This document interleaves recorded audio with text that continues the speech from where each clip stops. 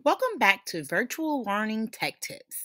In this short video, we will talk about the Google Meet link and we will discuss how to use and change the Google Meet link.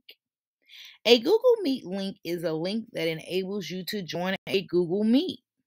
Google Meet is a secure video meeting resources that educators from all over have grown very fond of due to our new normal, which is virtual learning. When you log into your Google Classroom,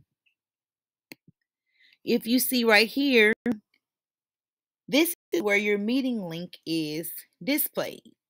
And as you can also see, my meeting link is outdated. It tells me that it's an outdated link. So what I'm going to do is I'm going to click these three dots so that I can update my link. I'm going to click Manage. And I'm just going to click upgrade my link, and I'm also going to allow it to be visible to my students. So I'm going to upgrade here.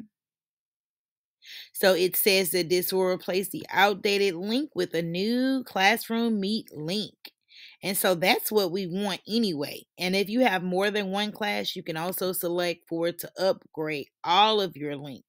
Upgrading your links is a very important thing because students can not, if you don't upgrade your links often, sometimes students can do different things and take over your class. Like outdated links will allow students to be the host of your class. So if you keep your link updated, then it eliminates or just it creates a area with your virtual learning environment where you can manage.